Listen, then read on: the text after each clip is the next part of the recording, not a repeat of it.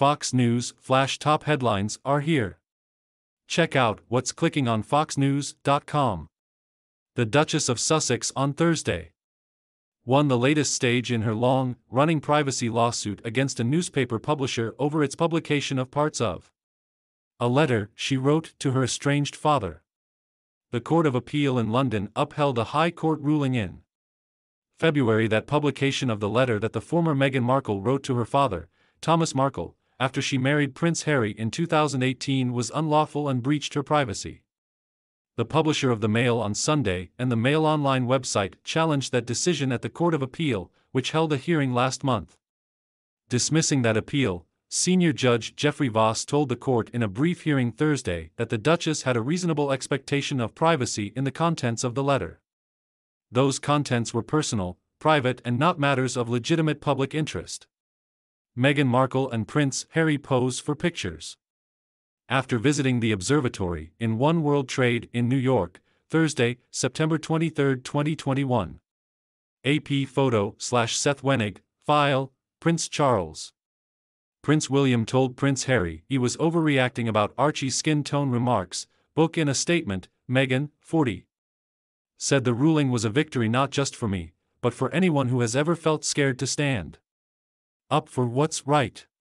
While this win is precedent-setting, what matters most is that we are now collectively brave enough to reshape a tabloid industry that conditions people to be cruel and profits from the lies and pain that they create, she said.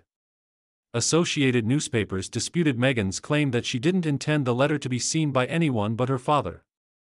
They said correspondence between Meghan and her then communications secretary, Jason Knopf, showed the Duchess suspected her father might leak the letter to journalists and wrote it with that in mind.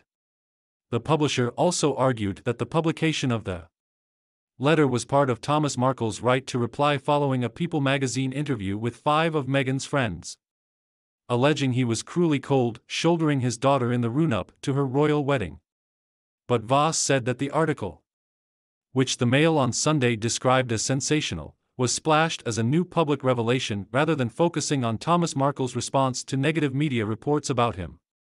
In its appeal, Associated Newspapers had also argued that Meghan made private information public by cooperating with Omid Scobie and Carolyn Durand, authors of Finding Freedom, a sympathetic book about her and Harry. The Duchess lawyers had previously denied that she or Harry collaborated with the authors. But Knopf said in evidence to the court that he gave the writers information and discussed it with Harry and Meghan. Knopf's evidence, which hadn't previously been disclosed, was a dramatic twist in the long-running case. In response, Meghan apologized for misleading the court about the extent of her cooperation with the book's authors. A view of the Royal Courts of Justice in London. Thursday, December 2, 2021. AP photo/Kirsty Wigglesworth, the Duchess said she didn't remember the discussions with Knopf when she gave evidence earlier in the case. And I apologize to the court for the fact that I had not remembered these exchanges at the time. I had absolutely no wish or intention to mislead the defendant or the court, she said.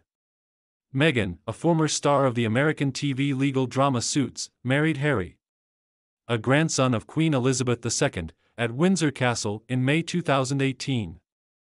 Meghan and Harry announced in early 2020 that they were quitting royal duties and moving to North America, citing what they said were the unbearable intrusions and racist attitudes of the British media. They have settled in Santa Barbara, California, with their 2 young children. Click here to get the Fox News app. The Royal Courts of Justice in London. Thursday, December 2, 2021. AP photo/Kirsty Wigglesworth, in her statement Thursday, Meghan strongly condemned Associated Newspapers for treating the lawsuit as a game with no rules. She said she had been subject to deception, intimidation, and calculated attacks in the 3 years since the lawsuit began. The longer they dragged it out, the more they could twist facts and manipulate the public even during the appeal itself, making a straightforward case extraordinarily convoluted in order to generate more headlines and sell more newspapers. A model that rewards chaos above truth, she said.